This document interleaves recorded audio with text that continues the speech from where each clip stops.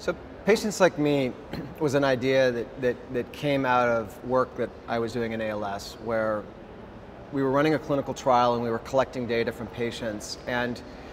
it just sort of clicked at one moment that one could imagine a place where really valid data about outcomes, about things that people were living with and dealing with, could be connected in a sort of a social network, like a dating site for patients. Basically, how do we allow anyone with a disease or a need or a problem detail that problem and connect to someone else with it and learn together? What's exciting today is that there's new technologies that help us understand our environment, our behavior, and amazing new technologies coming that help us understand the biology within us. So we stand at a moment where we now have the ability to understand what is the biology of health, what is the biology of aging, what is the biology of disease, and how can we build something that learns as a group